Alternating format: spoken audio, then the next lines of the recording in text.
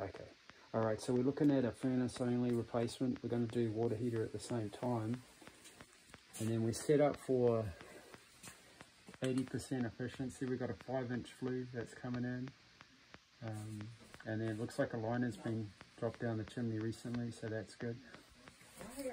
So as far as the furnace is concerned, it's in a closet. So we'll be able to pop these doors off, you know, to give ourselves good access.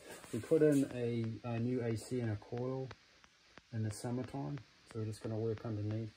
The furnace is 40 inches tall, 19 inches wide.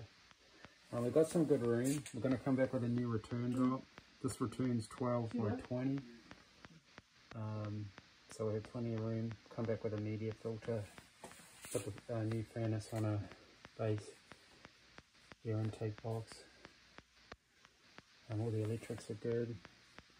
You can see that condensate pump that Vince put in this summer.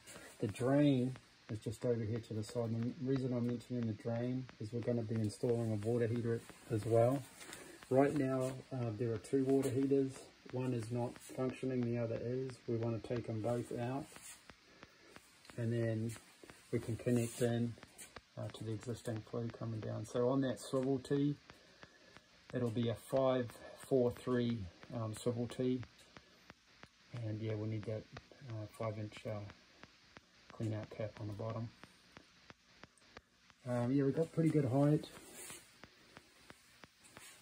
Gas, you can see there's a shut off on the furnace, a valve on the furnace, and then yeah, same on the water heaters.